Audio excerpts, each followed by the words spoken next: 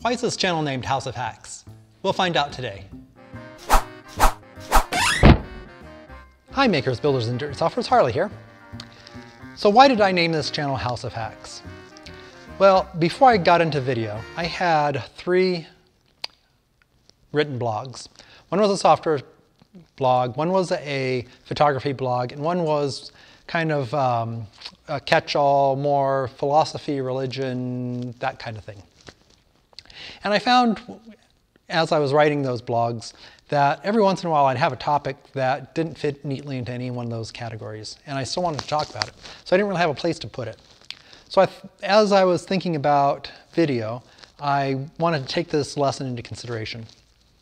And so I wanted something that was a little bit more broad-based, something where more things could fit into that topic if I wanted to make it fit that way. So a house is a single building, but it has different rooms for different purposes. So this kind of fit in with kind of the broad collection of things that I wanted to have to designate what this channel was about. So why hacks? Well, I consider myself a jack of all trades, master of none. So that kind of fits in with the hack mentality, where you kind of work away on something until you get it. And you may not necessarily do it the most efficient way, the most elegant way, but eventually you get the job done in a way that's acceptable. This fits into the old definition for hack, where one of the classic definitions is modify or change something in an extraordinary way, or a clever solution to a tricky problem. And that's kind of the sense of the word hack that I'm working with here. Not the new sense of the word where it's kind of become people that break into computers. That's not what I'm talking about. That's more, I prefer the word cracker or crack for that kind of activity, where you're cracking into computers and breaking through security. That's not what we're talking about.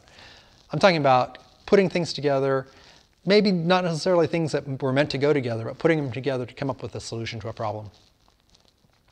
And hacks alliterates nicely with house. So that was a bonus.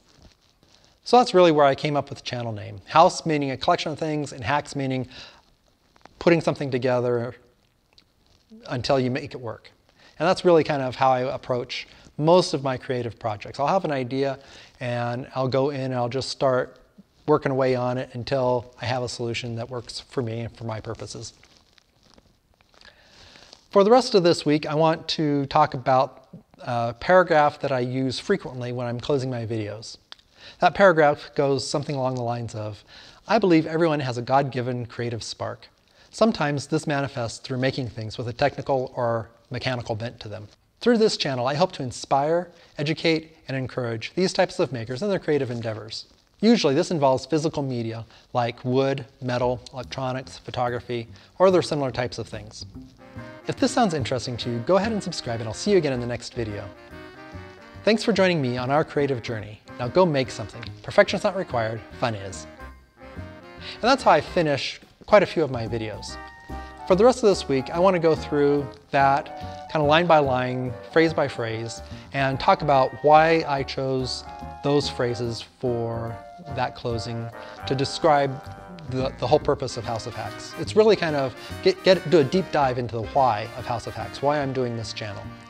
So I hope that sounds interesting to you. That's going to be the rest of this week. And until next time, go make something. Perfection's not required, fun is.